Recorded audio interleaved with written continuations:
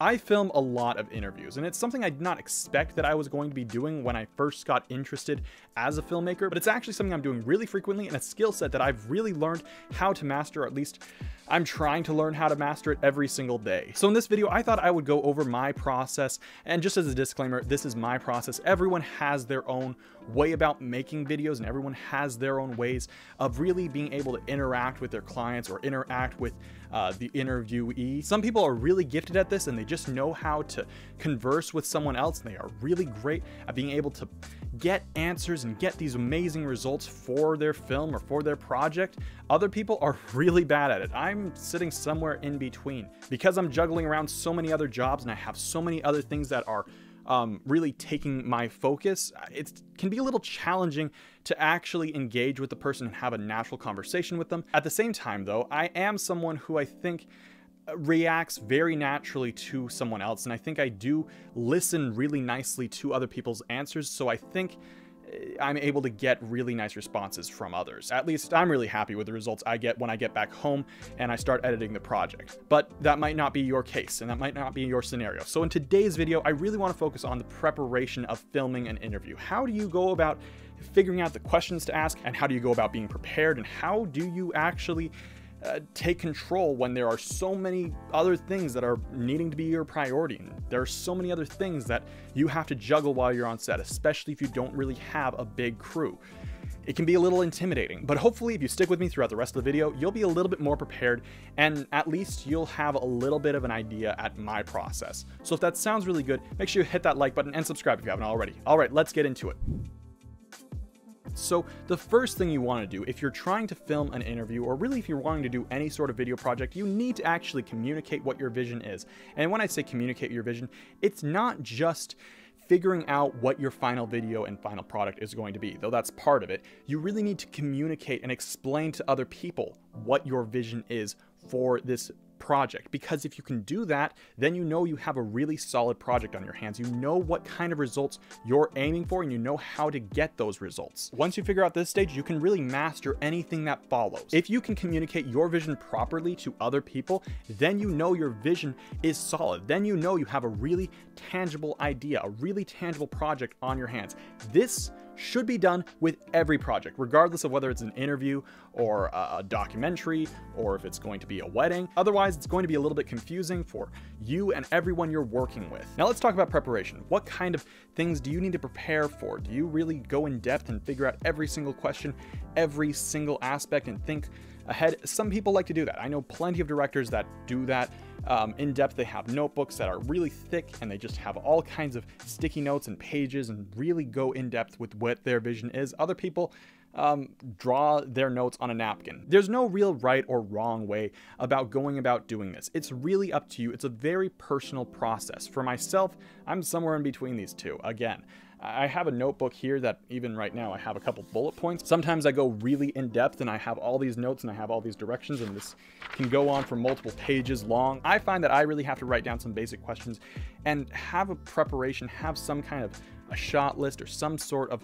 thing I can fall back on, because if I'm really tired that day, if I didn't get a lot of sleep the night before, or if I've got some family emergency or we're really short on time, at least I can fall back on this plan and I can at least get something rather than nothing. One time my back pain was so bad that I had to go lay down. I couldn't actually be on set for my own project, and I had to hand off my notebook over to my assistant director, and they went ahead and they asked the questions, and they were able to fill in the gaps because I communicated what my vision was, and I had some very basic bullet point notes and some very basic preparation that they could at least fall back on. This is a very extreme example, but it happens.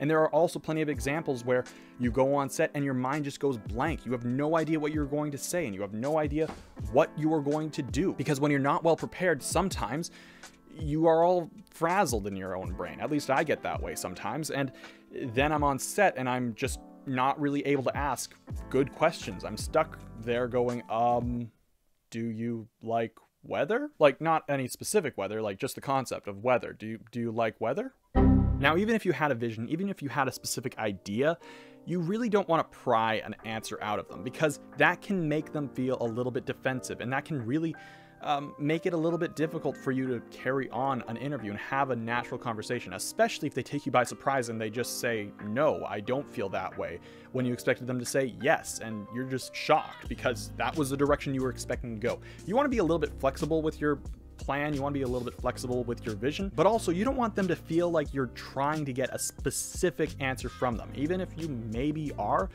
you don't want them to feel that way. If they have a specific opinion, or if their minds have changed in the past 10 years and you're stuck with an idea that they had several years ago, don't cram in on that, and don't make them feel guilty or awkward because their minds have changed and their opinions are different than you expected them to be. Let them be open, let them be honest with you, and really be as natural as you possibly can be, and have a conversation with them. Don't make them feel awkward, don't make them feel all claustrophobic because there are lights, there are cameras, there are microphones, and there's people all looking at them. If they didn't answer a question the way you expected them to, or they just didn't give you the right answer that you were hoping that they would give you, you can double back to that question later on.